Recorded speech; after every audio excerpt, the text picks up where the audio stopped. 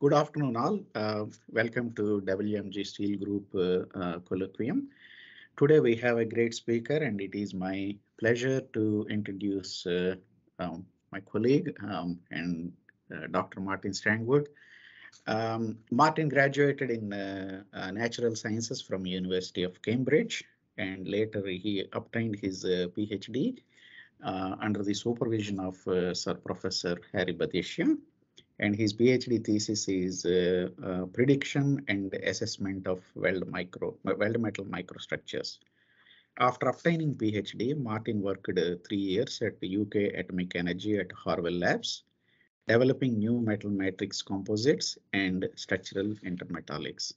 Later, he joined University of Birmingham as a lecturer, where he contributed extensively to the teaching program, as well as established phase transformations and microstructure modeling and failure analysis, collaborating with many organizations and universities. He now combines part-time positions at Birmingham as well as with Steel Research Group at WMG. Martin has done extensive work in metallurgy as well as published in reputed international journals. And today we are going to hear from Martin on the topic of through process effects, how far upstream needs to be considered for microstructure modeling of steels. Thank you, Martin, for accepting our invitation and for your time. And floor is yours now. Part of this is that you mentioned my PhD with Harry. That was pretty much on solid state transformations and the formation of acicular ferrite. And so during my career, I have drifted upstream because of the things I'm going to be talking about in the next period of time. And so it's really trying to highlight some of the features that researchers, up-and-coming researchers doing their PhDs might need to consider when they're doing their work, and more importantly, trying to design new alloys. So a few years ago, I did the comprehensive course review at Birmingham, and one of those was, well, if we're teaching material scientists, what do we think they do? And material selection was one of the main activities that we felt material scientists should be competent at, and trying this slide to go from prehistory to the 21st century. So going through the natural materials, and so the Stone Age and the use of wood and flints, starting to then see the Iron and Bronze Ages as alloying becomes possible. And that's going to be largely trial and error and extensive experimentation coming through. But then microscopy pops up, and we can actually examine what we've done to the material and start establishing relationships between desired properties and the microstructure. The microstructures are the composition and the processing parameters. And so we're in the fortunate position now that we can actually design microstructures, alloys, and composition routes from thermodynamic or kinetic models or machine learning if there's enough data there. And so that then starts to point the question, well, how much information do we need, and what can we use? I mean, thermodynamic models are very easy to use to give us equilibrium. Gets a bit more difficult when we put in kinetics and move away from equilibrium, and unfortunately that's where most of the interesting properties are. So part of this is to try and highlight what reliable information we need, where we don't need to spend a lot of time characterizing or getting that experimentation sorted, and where there are features that need to be looked at in more detail so that we have better confidence in those data and the information that come from those data in terms of giving us microstructures, compositions, and optimizing those with the processing available. So if we take equilibrium, well, the liquid state is going to be close to equilibrium, and that will be representing a state function. And I'm taking equilibrium as the potential for different elements in different phases, or all elements in different phases are equal. Temperature and pressure are constant everywhere. I realise that there will be some assumptions in that in terms of free surfaces, interfaces, and also external fields. So I'm not really considering the application of magnetic and electric fields. So this is really looking at bulk processing. And a lot of what I will be looking at is a more recent work in the complex 9 chrome power generation steel. So those would be,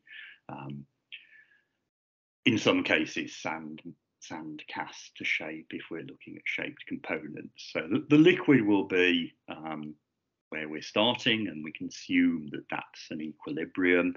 And then way off in the end of life, the alloys, particularly if they're creep resisting steels, will be approaching a metastable equilibrium. They'll have precipitates in there. Those precipitates will have grown over time, and they will be large and widely separated, so although there will be a driving force for them to carry on coarsening, that will be relatively limited. So it's not a true equilibrium, but it may be the closest that we get to an equilibrium.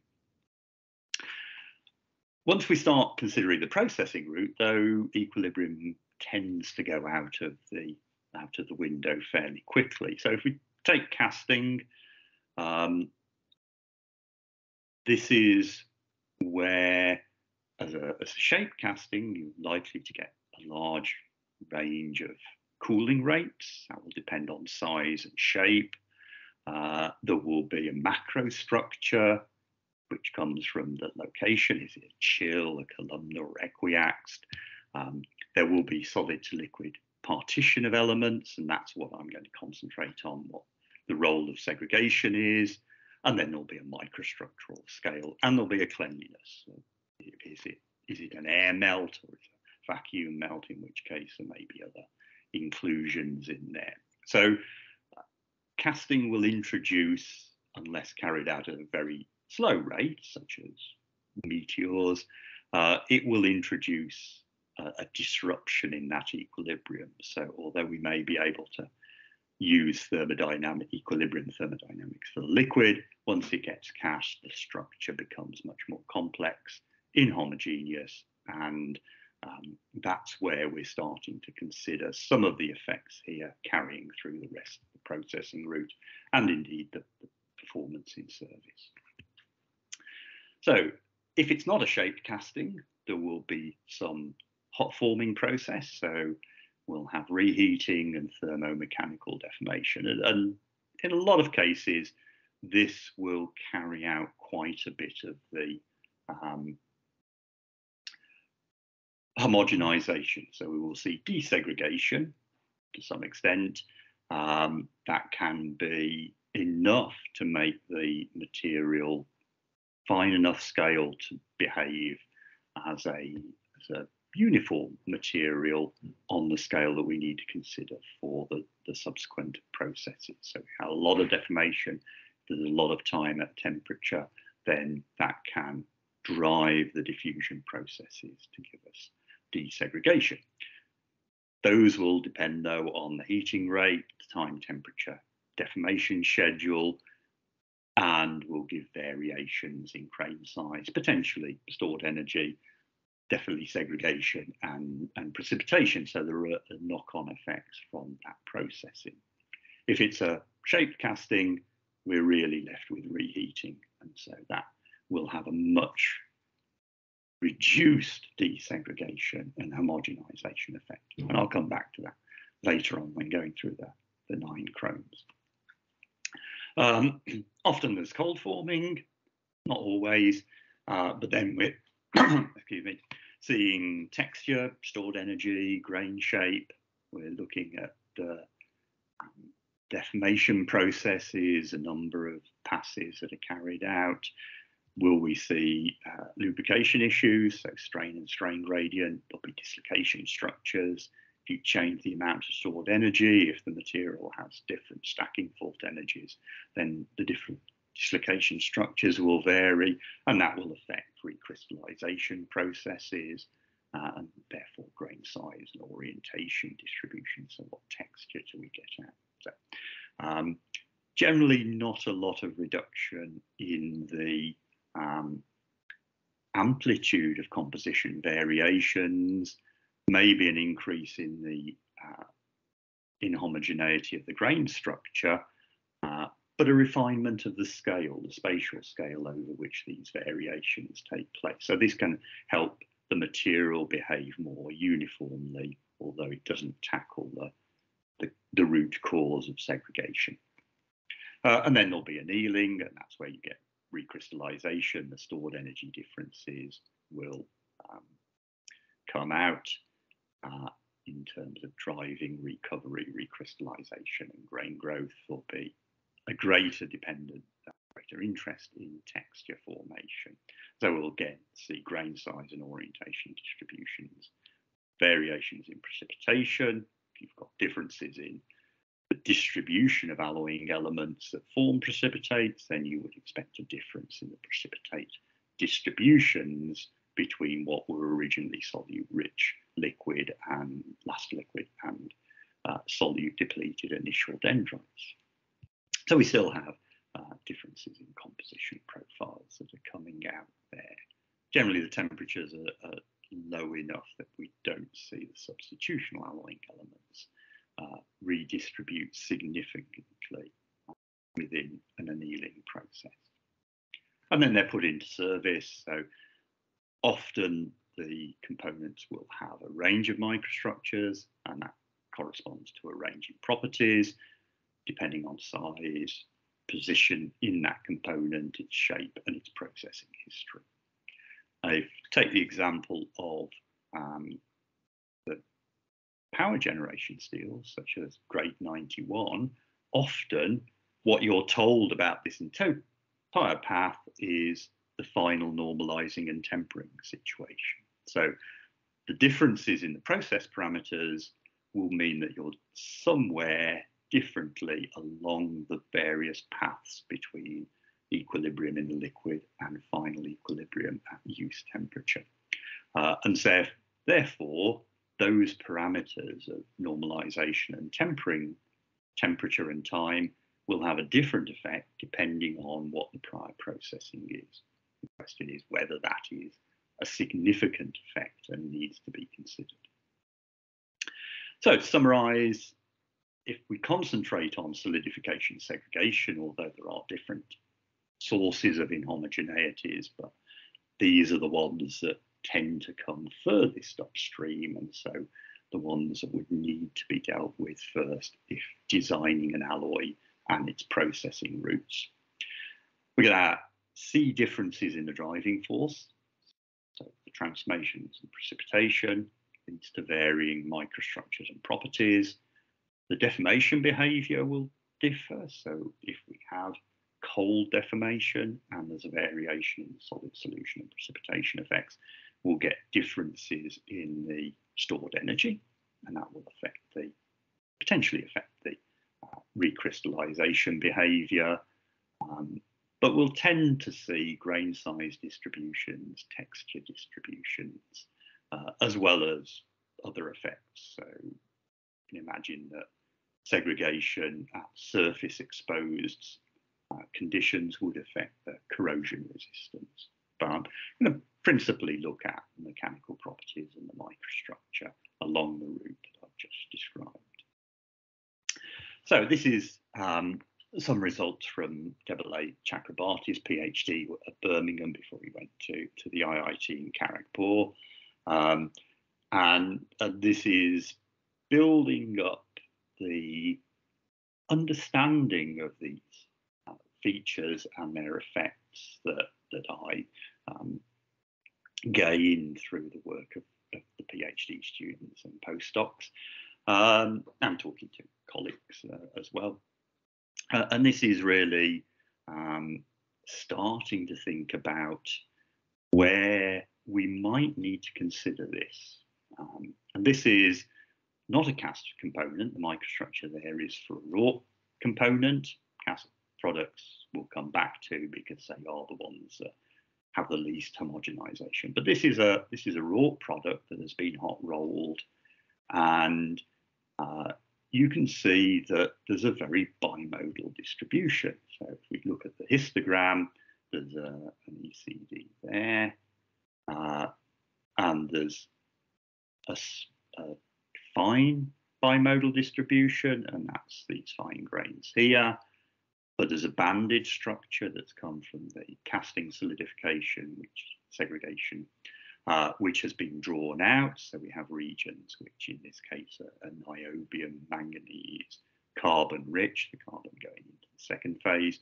But then we've got this is the rich phase for niobium and manganese. And so we see fine grains where there's a lot of pinning, and we see coarse grains where there's much less pinning. And those coarse grains are 2 to 3 times, or have a mode value that's 2 to 3 times that. And this indicates that if we were to take, say, a much smaller micrograph, let's say we took it onto high-res SEM rather than optical, we could look here and go, there's a huge grain size. And then we look here, and it's a much finer grain size. So part of this is highlighting that if these effects come through, you do need to be mindful of what area you look at when characterizing materials, and also the different areas. So there's the difference in the solute depleted and the solute rich material. How does that affect the properties? Well, that can be dependent on what properties you look at. So Debelay was particularly looking at fracture behavior. So he was looking at the fracture stress, and if you have a uniform fine grain size, so this is a low reheating temperature, then you have good values and a reasonably tight scatter in values. If reheating went to much higher temperature, you end up with a uniform coarse grain size, and again, similar sort of scatter, but as expected, lower values because you've got a larger grain size. In the middle, those sorts of temperatures that were shown, gave the microstructure shown on the previous slide, much larger scatter, twice the scatter in the fracture values, and actually forming 2 groups. And we can start to think that these groups might be related to the notch location. So if you were to sample large grain area with the plastic zone around the crack tip, you could get this cluster. And if you're in the fine grained area, you might be here. And of course, there'll be plastic zones that sample a mixture of the 2. Claire and I also had a student, Li Ping Zhang, who I haven't put any images from, but she looked at the effect of banding on the inclusions. So she had large titanium-rich inclusions. They were banded because they formed in the liquid and were pushed into the intradendritic regions. And again, there was a periodic variation in the Sharpie energies depending on where the plastic zone from the Sharpie notch interacted with those inclusions. If the peak stress was close to inclusion, you got very low values. If it was further away in the middle of a band, away from the inclusions, then the values were much lower. So those are sort of deleterious effects of this banding. This is a Sharpie image from Rachel Punch's PhD, and she was looking at, part of her work was looking at splits. And you can see these splits, and these are beneficial, but they're very orientation dependent because they're giving fracture events at 90 degrees to the main fracture face.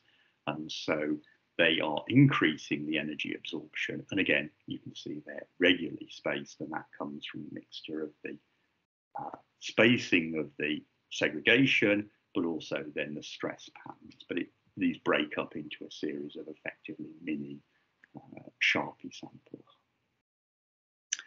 And the final example that I'll go through is Fei Wang's work, and he was starting to look at how the abnormal grain growth. So Debelay was looking at segregation giving bimodal, so bands of coarse grains separated by fine grains. The abnormal are isolated coarse grains, and so they're less dependent on segregation, although they do tend to show a relationship to segregation. So this is again a cast material, but this is just the reheating stage. So there's no mechanical deformation, which is why the grain size is so large. But you can see here up to about 1170, then the material behaves quite uniformly. There's not much grain growth, and we have here the average grain size in purple, the mode grain size in blue. They're very similar, and then we have the 90 and 95% area fraction grain size, and they're reasonably consistent. But there's a step comes in at 1170 where the larger grains start to deviate from the average or mode grain size, and that increases on going to higher temperatures. So this unpinning of grain boundaries by dissolution of pinning particles in the solute depleted regions starts at this temperature range and then continues here. So it's identifying processing windows where the risk of getting abnormal grains can be related to the segregation behavior. So that's some examples. What it should show is that when we're looking at segregation effects where they're significant, then they come in grain size and precipitate distribution, but they tend to affect the large end of those distributions, particularly for grain size. And so if we're looking at macro or micro hardness, then that tends to average out the effects. So hardness is not particularly sensitive to segregation effects, but things that are associated with fracture and end of life, so toughness measurements, Debelay used the fracture stress. Rachel was looking at Sharpie and therefore the energy absorption. So toughness measures, and then the creep life, where that's going to be associated with creep damage around strain concentration. Those are much more sensitive. So if we were really just after hardness, we wouldn't need to bother. So there's less of a dependence if we're looking at yield stress, but tensile stress, toughness, creep. We haven't looked at fatigue in any great detail in this, but we'd expect that the fracture toughness limiting the end of fatigue life, maybe not initiation, but the end of fatigue life would be another one where these issues may be important. The other problem is that in a lot of cases, we're dealing where we're not getting the processing history. So we'd like the full material passport, if you like, of how it was cast, what was the size of the casting, what was the cooling rate. So the mold material was the reheating history, the hot and cold deformation. Ideally, we would have all of those, but in a lot of cases, if we're looking at legacy material, those data may not exist and not be available, or there are commercial issues that mean that all of the details are not available. So we need sometimes to work out what we need to do in terms of characterization of the material to assess this inhomogeneity. So what would we need to do? Well, at the very basics would be, as I've mentioned in passing, we need to look at a large enough area. So if we're looking at grain size, then optical, as Debelay's got here, EBSD is very good for determining grain size, gives you extra information on orientation and grain size, grain boundary misorientation. but it samples a smaller area. So you need to consider, have you sampled enough area? Do you have enough grains to give you a nice smooth distribution, whether it's uni, bi, or abnormal, unimodal, bimodal, or abnormal? And have you sampled solute depleted and solute rich regions? So it goes back to being a little bit more critical of your own results in the same way as you would be critical of literature results, but also checking the literature. Do the authors indicate that they've sampled enough area that you believe that the grain size distribution would be reliable?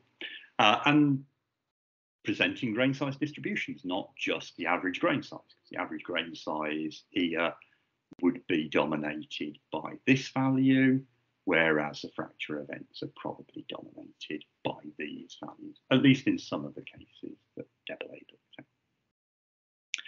at. So that's grain size. What about precipitates? Well, I'm going to split these into inclusions and large precipitates, and Leaping's work showed that there was an effect of precipitates, and this has been followed up in grade 91 power generation steel by Shahid at the University of Warwick, so moving institutions. Jeff West is the principal supervisor, and I've come on latterly just to look at the segregation work. But he's looking at various grade 91 samples which show different creep lives, and creep damage can form at manganese sulfides or other inclusions.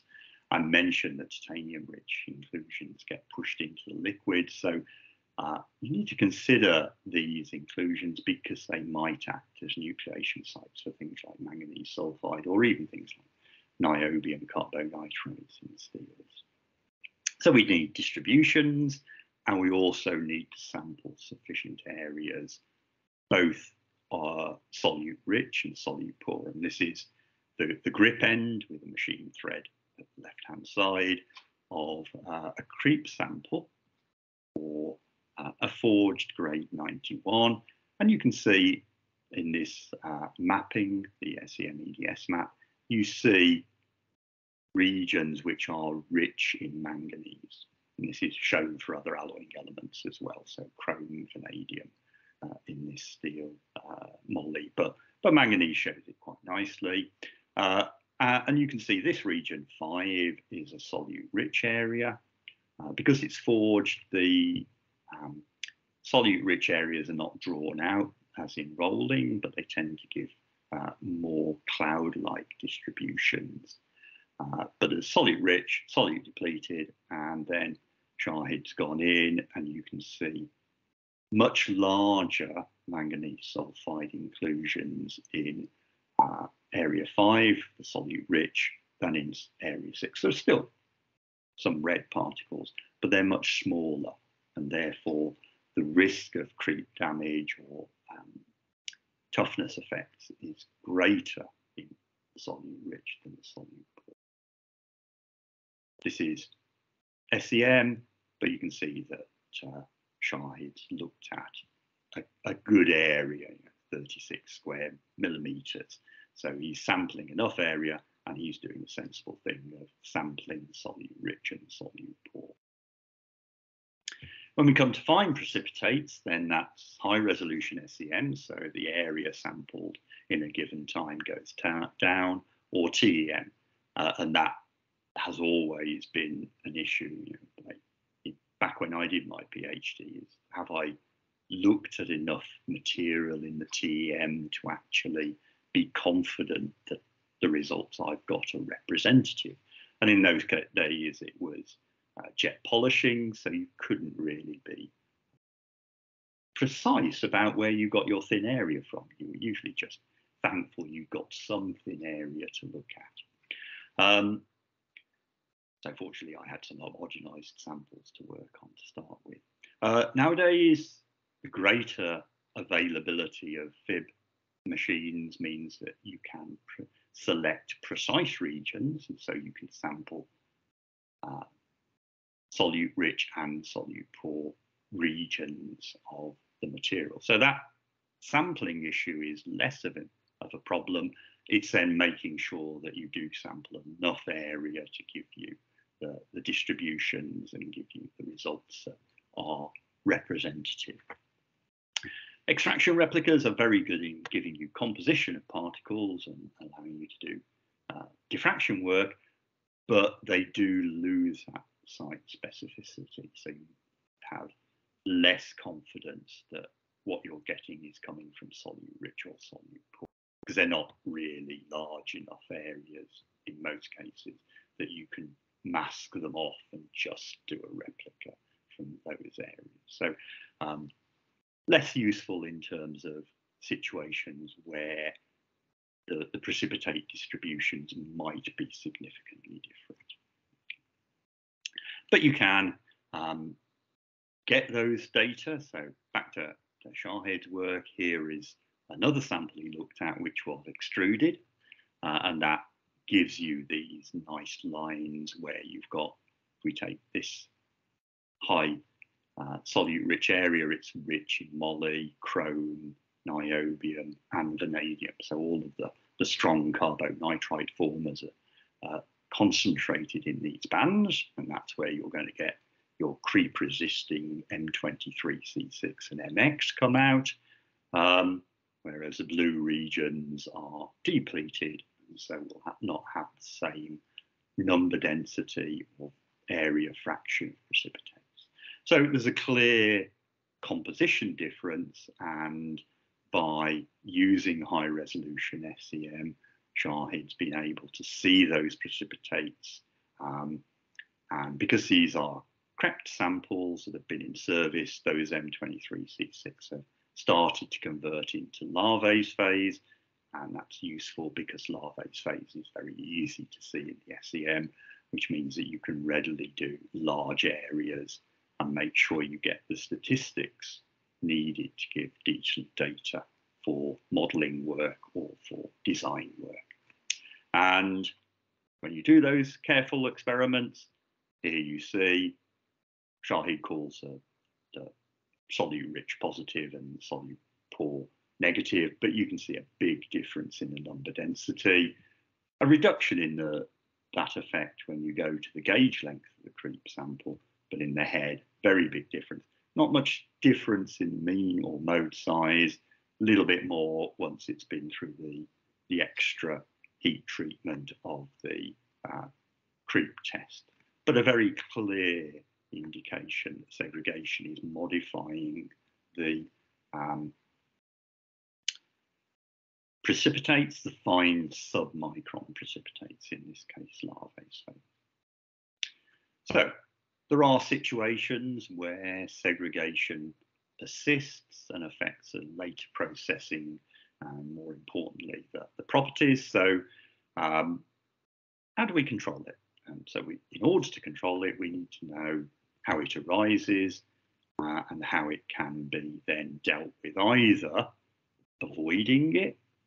Prevention is better than cure, but if you know how large it's likely to be, what you can do in terms of thermal or thermomechanical treatments to remove it. And a lot of the work here formed the basis of Dayu Zhang's PhD at Birmingham, and so you'll see a lot of the information and images will be credited to her thesis. So we've got dendrites in the early stage schematically, and there's flow in the liquid. If these liquid channels get cut off, closed off, you can get things like centerline A and V segregation. So the macro segregation, which is much more fluid flow dependent. And this is very difficult to cure by heat treatment because it's over millimeters or even meters in some extreme cases. What's more interesting for me as a solid state metallurgist is where you get liquid pools trapped by growth of the dendrites. So these will be secondary dendrite arms, which have grown from here to fully enclose the liquid. And then you get solidification of that, you get composition enrichment here, and then you have something you're able to do in terms of diffusion afterwards. So this is a VIM WMG cast for a 9 chrome base steel. It's on its side, so this is the base of the mould, and you can see the V as the columnar grains have come from the base and meet those coming from the sides, and then this V at this end is where it goes into the diverging part where the pipe is accommodated. But right down the centre you can see clear porosity, so these are interdendritic regions, so solidification porosity rather than gas porosity, and in this case manganese-rich particles, so centre-line segregation. So this is something to be avoided. It's clearly shown in these XRF maps, and the gaps here are just where the samples were cut to make them easier to prepare for the XRF. We are sampling, as you can see, from a 3 centimetre micron bar, a very large area, so there's no problem with getting the statistics of what's a reliable composition or grain size. So Harry with Ed Pickering looked at macro segregation and came up with a criterion for reducing that through composition control. So I would direct you to Ed's thesis and his subsequent work at Manchester for that. I will concentrate on what's happening here, which is where we're getting micro segregation. So that's on the scale of up to a few hundred microns rather than this scale, which is 3 centimetres. And this is from Adam's work. So Adam's a PhD student at Warwick with Jeff and I, doing part-time one again on grade 91. And this is a grade 91 billet with something horrible happening in the middle with lots of macro segregation there. There's a chill zone here, but in this region we're getting columnar grains, and you can see from this XRF map it's primary dendrites and the very clear secondary dendrites, which are outlined in molybdenum, which is segregated. So we've got very clear micro segregation taking place here. This is a continuous cast for a 91, although we see 91 being produced by ingot casting. The ones I'll look at later were sand cast because they were shaped components, but you also see ESR processing as well because these are high value steels. So micro XRF can cover large areas. It shows micro and macro segregation, particularly if you can get as-cast samples. Often you're not able to get the cast sample because it's gone into some further processing. That's an issue in trying to separate out the casting from the subsequent processing effects on microstructure and properties. It's a continuous process. It's got quite a large activation volume, and so the effective step size is about 20 microns, and unfortunately that can be the width of the solute rich region. So although we can see quantification, what tends to happen is that the peaks tend to get smeared out. You get some smearing of the signal from solute rich with a solute poor. So it doesn't pick the extremes, which are generally what we're most interested in the profile. There's also the perennial issue of taking a 2D section of a 3-dimensional structure, and therefore how do you ensure that what you're going through is a centre of dendrite to centre of dendrite plane, not cutting partly through a dendrite or interdendritic region. Covering a large area, so it would be reasonable to assume that in this case we were somewhere hitting that situation. But if you were to do line scans, then you've got a much smaller number. So people do SEM EDS line scans. They're not sure which part they're going through, so that needs much more care. Generally, they don't do enough to get the statistics right, and that then leads to these statistical approaches of ranking from a large number. Fleming's Gungor started with single elements sorting, and then that's been developed to sort of Peter Lee's Wur's approach. And that works by going to the SEM-EDS, so we now got a resolution of a micron, and then putting a large number of points. More results from Dayu. She did 400 points, and make sure that the points are separated by at least the secondary dendrite arm spacing. So you can either measure that, or if you've got some simulations or thermal profiles, then you can estimate what the secondary dendrite arm spacing will be. Here are some measurements from a directional solidification rig that was at Birmingham, probably still is, but these are direct thermocouple readings for solidification, so we get the solidification and the cooling through the solid state. But from the solidification rate, that's this cooling rate here, we can use the Wan and Thomas equations to predict the secondary dendrite arm spacing, and subsequent work, including some by Adam, is starting to show that still applies not just to the carbon manganese steels that they were developed for, but also seems to account for the variation in secondary dendrite arm spacing with cooling rate for the 9 chrome. And then from those 400 points, you get composition values, and you can then rank them. This is ranked on manganese, because most of these are carbon manganese grades with some niobium and vanadium in 1 or 2 of them. So you get this ranking, and you're making the assumption that the lowest value you get comes from the dendrite center, and the highest value comes from the interdendritic center, and there's a steady relationship between the two. And that's not always the case as you move to more complex systems.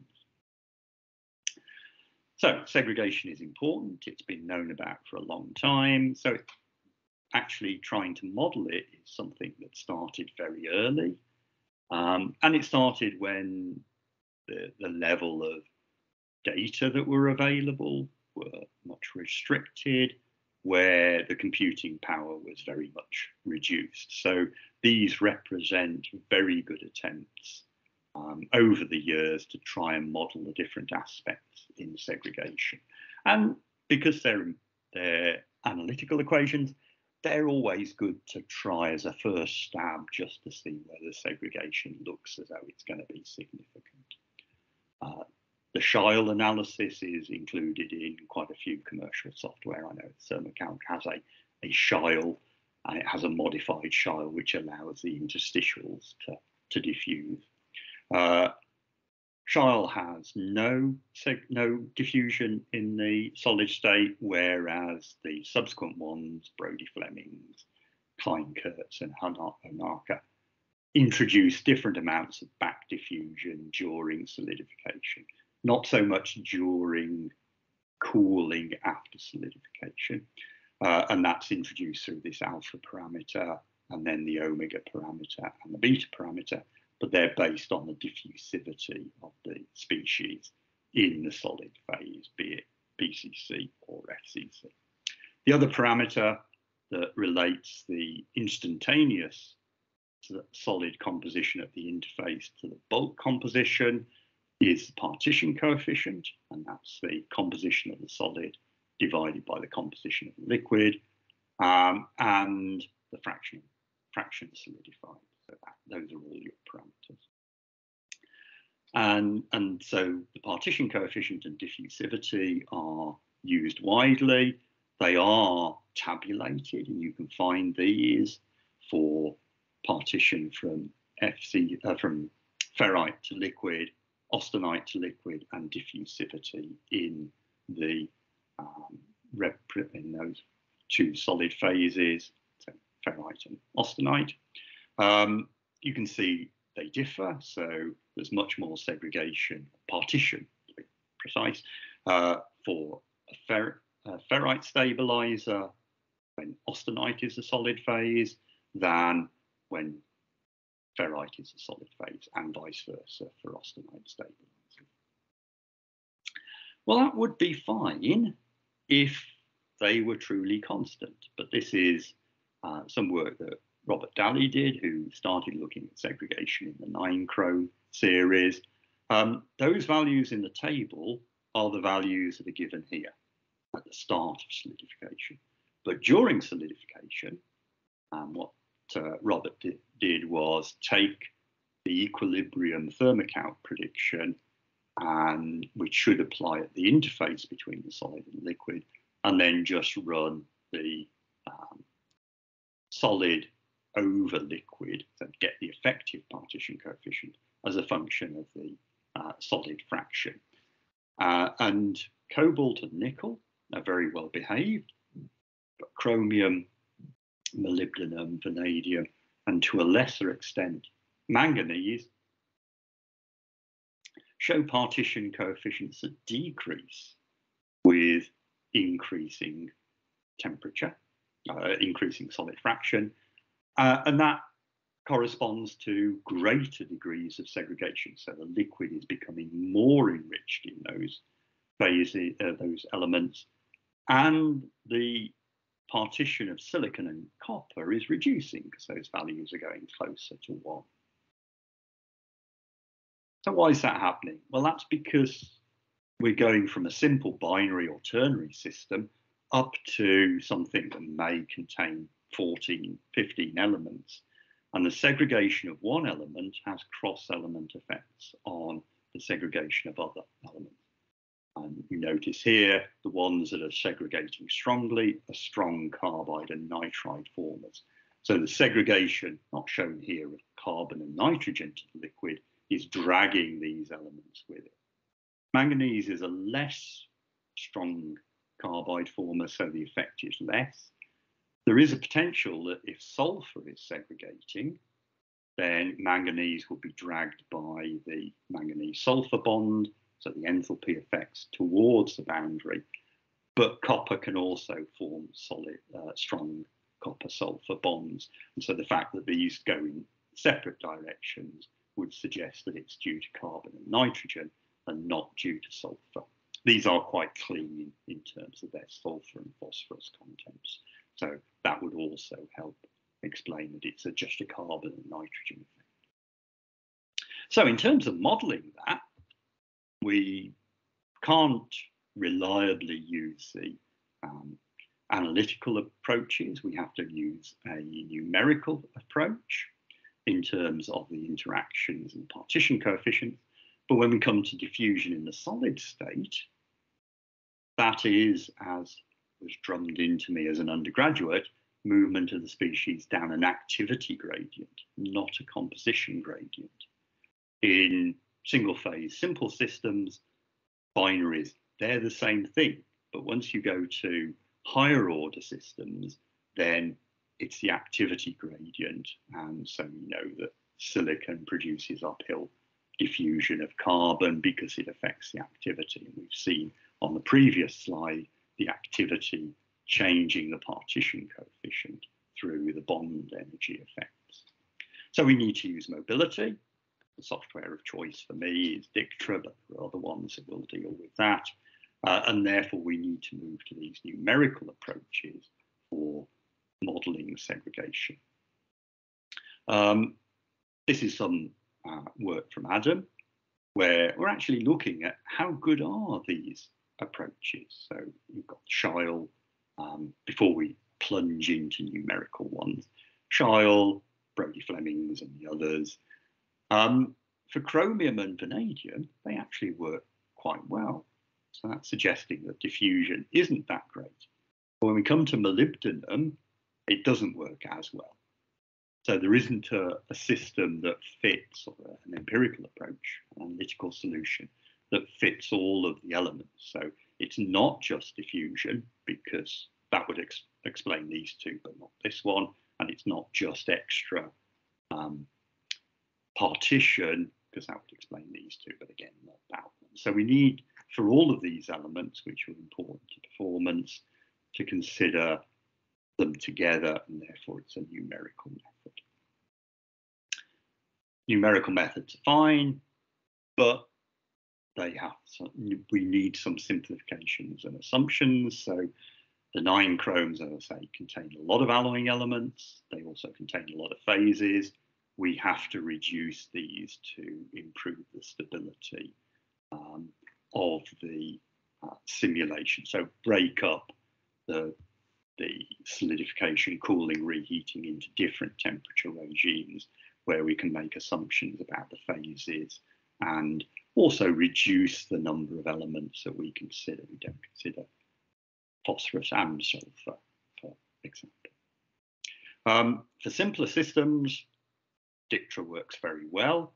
So Dayu was able to simulate solidification and cooling all the way down to a few hundred degrees centigrade.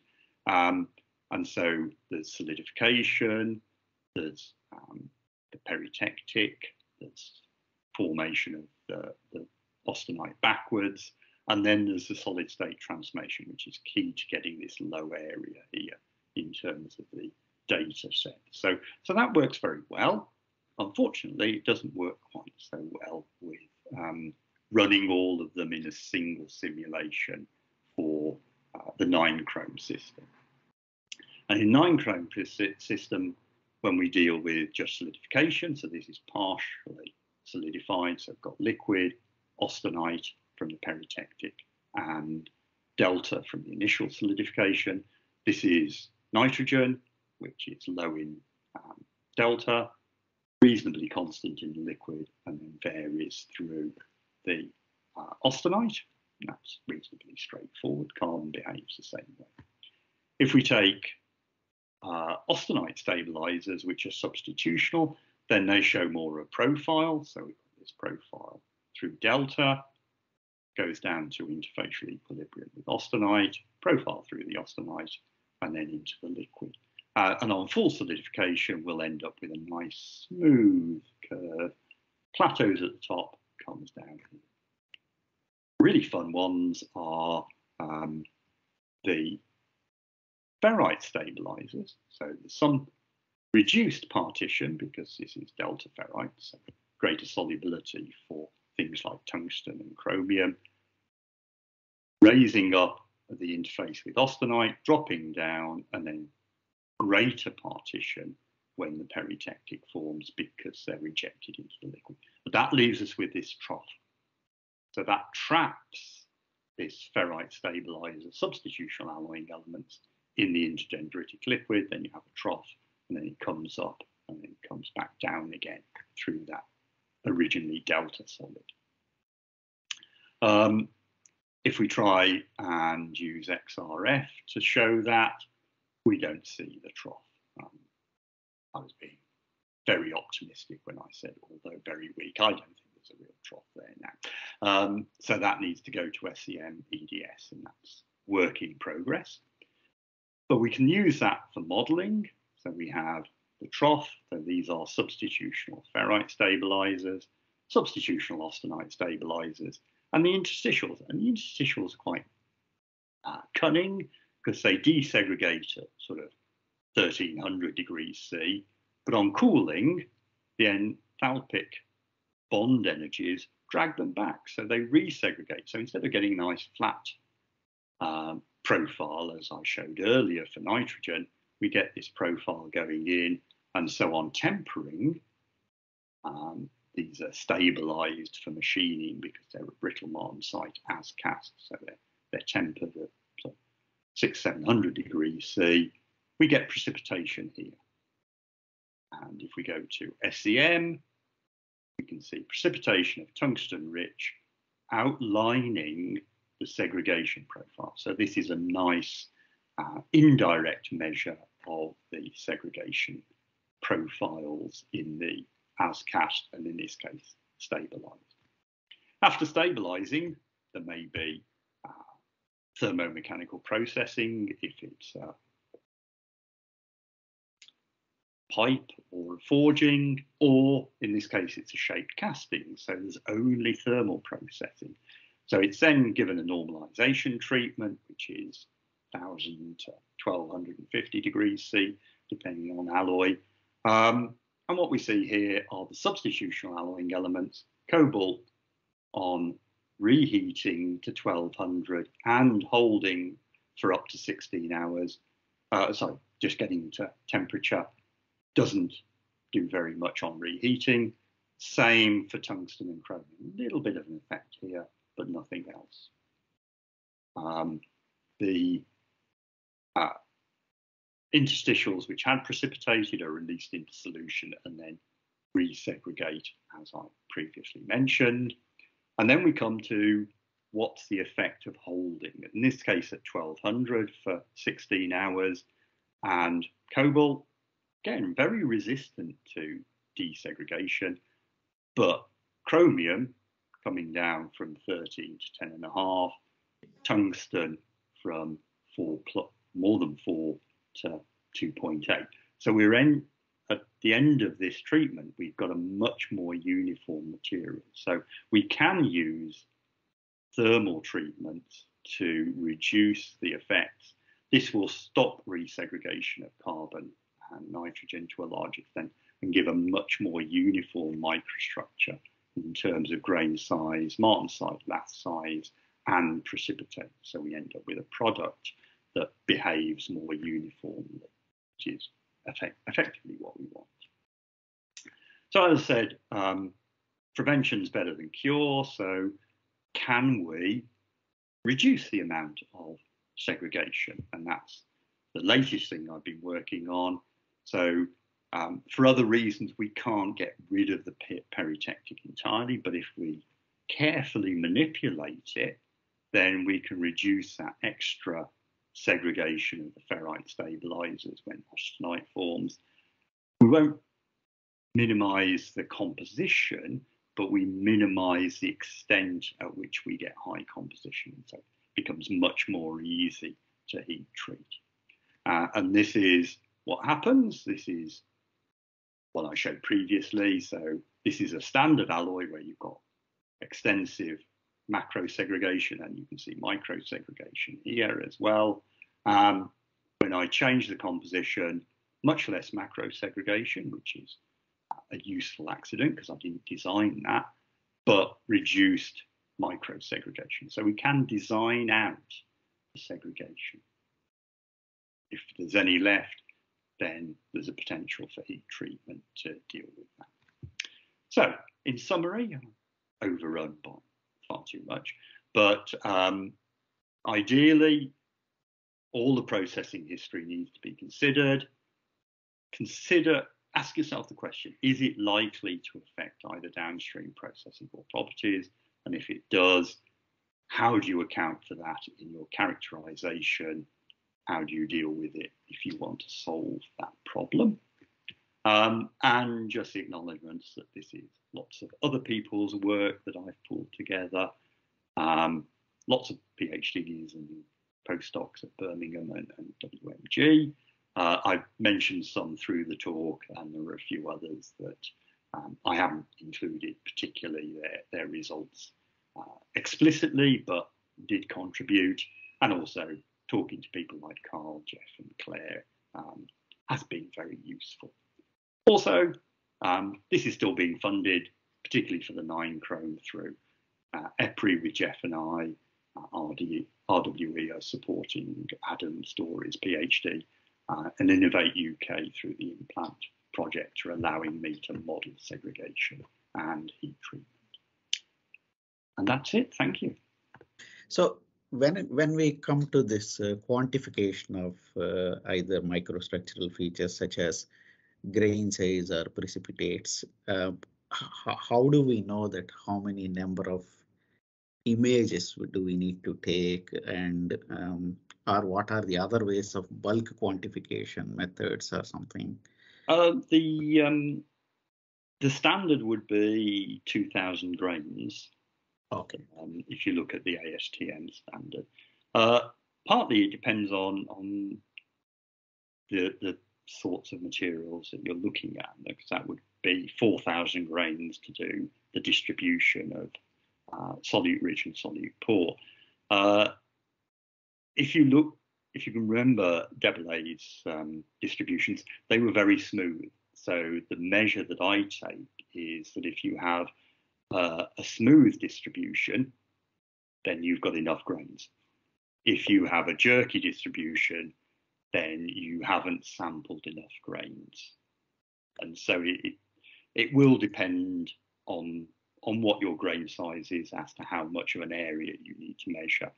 But if you're trying to work out whether you've done enough, then that distribution the smoothness of distribution will give you that information. And a lot of times, if you see these precipitates analysis quantification methods, most of the time people do TEM of several images, and then they extrapolate per centimeter square or something, which comes to like 10 power 9 or 10 power 10, even though they have seen only few number of precipitates within a small size of TEM sample.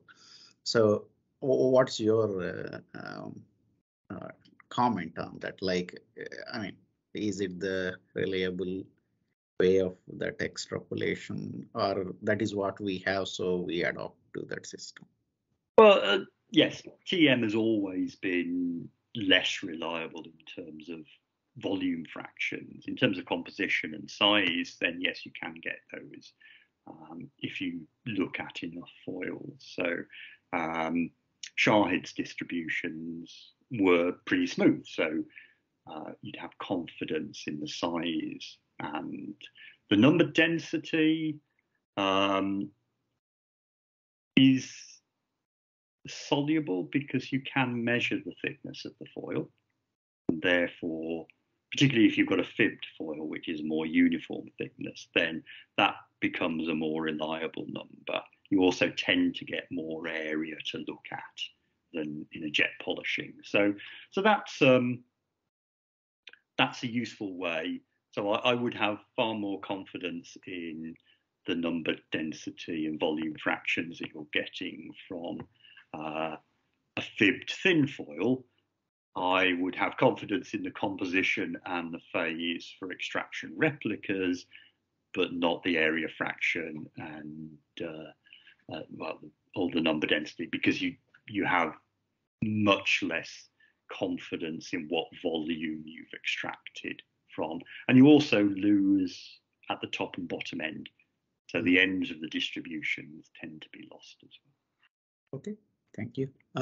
Joost, nice to see you. You have any questions? Yeah, nice to see you, Prakash. Thank you, Martin, for the very nice presentation. I had a question, but I think, yeah, that's right. That if you look at large areas, that is particularly of very it's of importance and very interesting feature of your presentation. The question is, did you also check the influence of strain in the after process on large scale distribution? Yes, that was some of the work that some of the other students did. So I've concentrated on the segregation and casting stage, a little bit on reheating, but Amrita looked at recrystallization rates and related that to grain size distribution and composition. So we're covering more of that subsequently in terms of start easier, because segregation is probably the easiest, has the longest persisting effect, but that will give strain partitioning. In rolling, you'll get friction effects.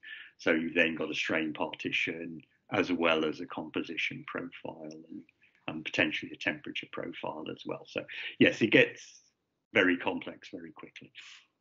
Yeah. I absolutely agree. So thank you for the very interesting presentation.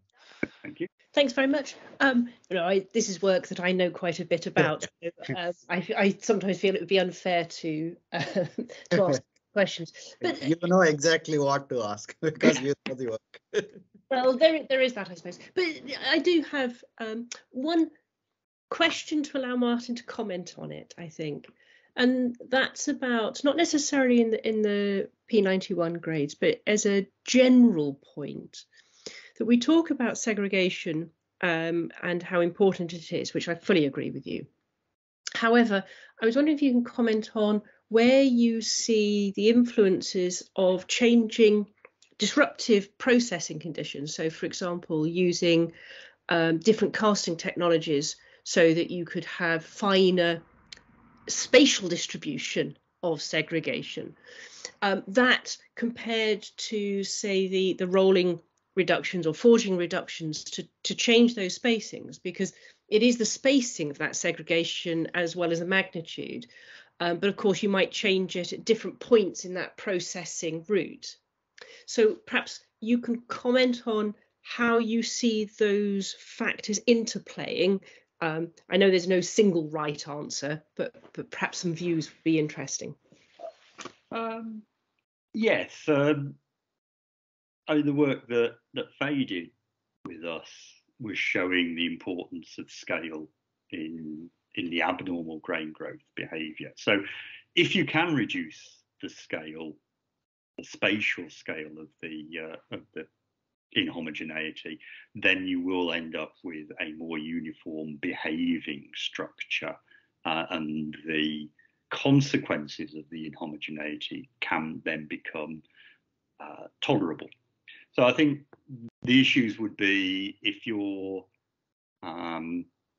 increasing the cooling rate to reduce the secondary dendrite arm spacing, you tend to then get more solute trapping. So that there will be a trade-off between the scale of the cast structure and the amplitude of the composition profile. So I think there will be an area where a range of cooling rates will be much more useful, and therefore it won't give you a fine enough structure, but you've got such enrichment that actually you get phase precipitation, which is always the issue, which you then can't readily dissolve, and you effectively permanently lose solute. So I think, yes, going to other casting processes would be beneficial. Whether you can then use those and retain the thermomechanical processing benefits, or if you're going to casting thinner sections, you can't reduce the composition, can't reduce the thickness as much, and therefore you lose that benefit of refinement, which I guess is maybe what you were behind your question. Yeah, I think it is. I think it becomes just that interesting point of discussion, and it's why there's no single right answer. That if you've got grades that are more driven in their properties by heat treatment, then you might be able to tolerate going to a different or faster cooling technology to make the finer scale distributions that provided you're absolutely right that you're not so solute heavy that you're going to have differences of phases you can't then get rid of, that you can then use heat treatment to effectively homogenize because your diffusion distances are smaller. And then there'll be other grades where you can't tolerate that approach because you have to put in the thermomechanical deformation to refine other microstructural parameters, grain size or whatever it might be. But I think it's such an important one to be talked through for every steel and processing route combination, so that you don't miss a trick in what is it that we can change. It's not always composition, it's not always processing, it's always between the two. Yes, and I think we're in a position where we can do that. What if? I mean, it was relatively easy for getting rid of the segregation in the 9-chrome because it was a cast component. So there wasn't going to be what happens on thermomechanical processing. But yeah, the tools are there that we can, with reasonable confidence, say, okay, if we tried this approach, it would or would not be beneficial within the errors that we have to accept. And so, yes, I think that would be some nice things to do in our spare time. Thank you very much, Martin. Thank you. Any questions? Yeah, I'm lucky that Harry had to go and give a talk. Yeah. Students? Yeah, Natalia. Yeah, please. Yeah, so just hello, Martin. I was one of your students back in Birmingham in 1990, so I thought I'd best just ask you a question. Going back to your original topic, how far back do you think does really matter? How far upstream? I think that an assessment needs to be made of the liquid to solid state. Okay. And on the basis of that assessment and what properties you're after, then determines whether you need to pursue it. Okay. After leaving university, I went to work in the steel industry for 5 years and made steel. And one of the things when we were making ultra important grades such as tire cords, we were even worried about the grades that had previously been made in a ladle in the steel plant before making the grade that was the critical grade, to make sure that there was no alumina contamination, to make sure that we were looking at inclusions and that sort of thing. So it was just another aspect of sort of experience. Yeah, that's more getting into Zushu's area. So I'm really considering how far we need to go back in terms of a physical metallurgy. So once you've got the composition, but as I said, for the 9 chrome, you do see air melts and vacuum melts, and they have quite different inclusion composition. So yes, you're right. For critical grades, you need to consider what ores are you using, what interstitial and tramp elements are coming from the ores and the feedstock. Yeah, it was down to the inclusions. So and then inclusion modification as well, calcium injection in secondary steelmaking, things like that would change your. And if we always had a saying that if we didn't get it right in the ladle, there was no hope further down for everybody else that was processing it. Yeah. Sorry. Thank you. Okay. Thank you. Thank you. If no more further questions, I would like to once again thank you, Martin, for your time and wonderful talk. And thank you all.